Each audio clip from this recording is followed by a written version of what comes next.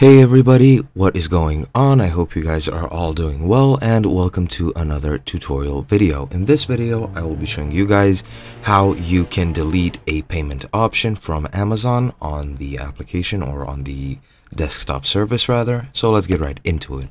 As I've already said, as you can see, I am on my desktop and I'm using Amazon through my web browser and I'm currently logged into my account.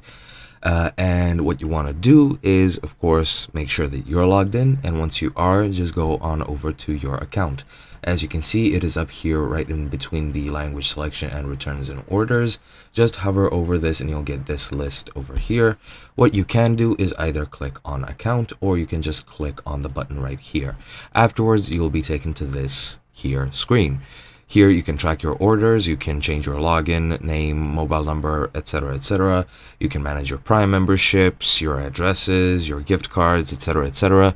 There's a lot of things you can do. However, as I've already said, we're doing how to remove a payment method. So what you want to do is go over to your payments. Once you're here, you will get this screen. You will get your wallet, your rewards and balances. You can also see your gift cards here, and you will see your payment methods here to the left. As you can see, I have one credit card open, and what you want to do to actually delete this off of your account is just go into edit.